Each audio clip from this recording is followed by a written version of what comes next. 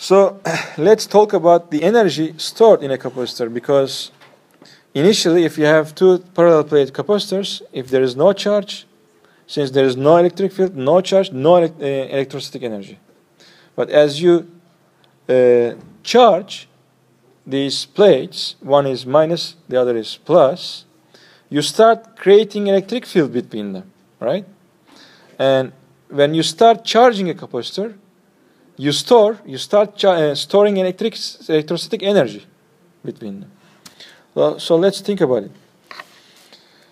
it.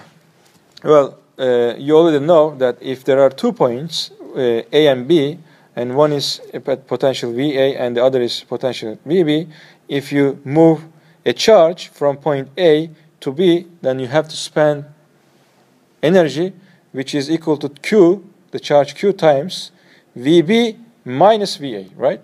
This is the electrostatic energy. And this is the work to do to move a point charge from one point to other. If these points are at different potentials, then the potential difference multiplied by the charge itself is the work to do to move this point charge from one point to another.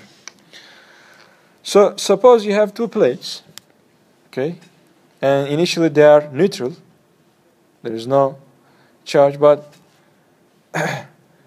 one by one you bring some extra charge, plus charge, from the lower plate to the upper plate. Suppose you pick up one positive charge and you move to the upper plate. Initially there were no electric field, but since now you have this different charge on the different plates, you created a potential difference and you created electric field. As long as there is an electric field between two regions of space, and the endpoints will have a potential difference, because the line integral is non-zero, since you have a non-zero electric field. As you continue to bring more charges from the lower plate to the upper plate, you will create more electric field, you will create more potential difference, right? And you continue this to have a maximum charge on the upper plate, plus charge, and the minus charge on the lower plate. And you have just created some electric field and the potential difference between 2 points. Let's imagine how much work you have to do to move dq charge from the lower plate to the upper plate.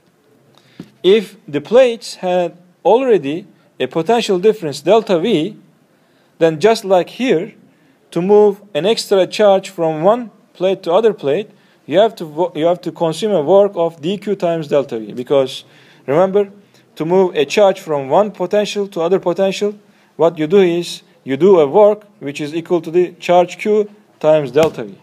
So you do the same here, and this will be the infinitesimal work you have to do to move a charge of dq in a potential difference delta V.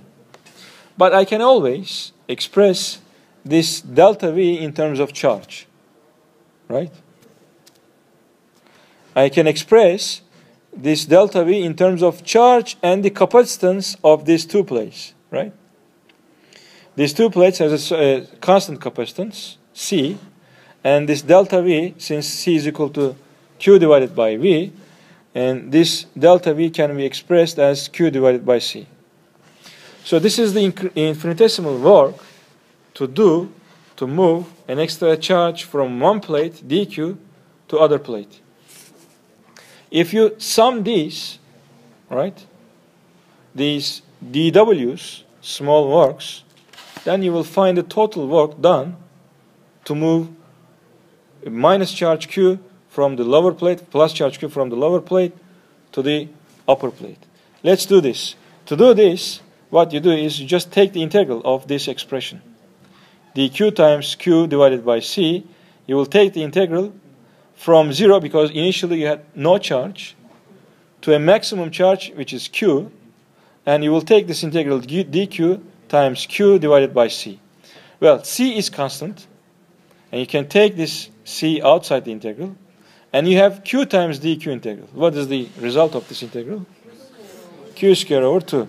So, but if you put, of course, the endpoints of the integral, then you will get 1/2 the total charge q square divided by c is the work done to move the charges, q charges, from here to here. Or this work is energy, right? This energy is the electrostatic energy you stored in this capacitor. So you can always express the electrostatic energy of a capacitor in terms of its charge Q and in terms of its capacitance, C. But there is always this relation between C, Q, and V. If you want to express this energy in terms of only the potential difference and C, or if you want to express this energy in terms of C and Q, or Q and V, whatever, you have these three different expressions for the total energy. You can either express this in terms of Q and C, in that case 1/2 q squared divided by C, or in terms of Q and V, because C, Q, and V are related by this formula, this relation, or in terms of only C and V. These are all okay, and you can express the total energy in terms of these pairs. But what about electric field? You can also express the charge density in the electric field, right? Or the charge in terms of electric field, or electric field in terms of charge. So that means you can also express this total charge stored in the capacitor in terms of the electric field between the plates. So we go back to the previous case that I have calculated the energy of any region of space which has only electric field, right? 1/2 epsilon 0 E square. If you do this for the capacitor, then you will get this expression, the same electrostatic energy U in terms of the electric field only. 1/2 epsilon 0 E square times the volume of the region between these two plates. Okay? So you